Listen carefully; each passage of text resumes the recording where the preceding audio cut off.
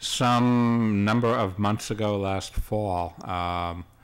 Actually, I think started a little bit of conversation, which got taken up by the city council, first as a temporary ordinance, then as an emergency ordinance, then as a one-year ordinance, extending not controls, but at least a hearing process before demolition of residential properties, very similar to the ordinance that we have on Tier 1 and Tier 2 buildings in the Park Avenue district. And I think there was an exemption for properties, much like what we talked about earlier tonight, properties that already have a permitting process in the works.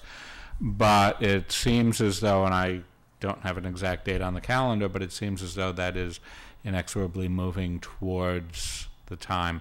And I'm wondering whether the legal department and the rest of city staff is moving forward on drafting a permanent one, and where we are in that process, and will that be coming back before the Planning Commission for our recommendations to the City Council in terms of making it permanent? I'm not sure that a permanent ordinance is being drafted right now, but at least to keep what we have in place, because I think it's going to expire in September.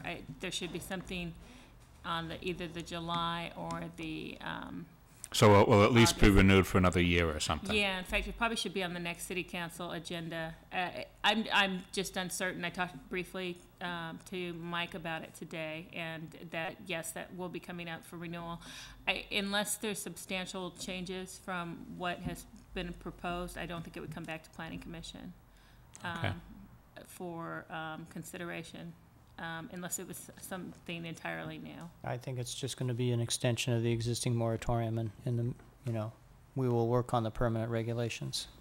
Yes, I would definitely like to see a permanent one put in place sooner rather than later. Thanks, Ed. Any other comments? The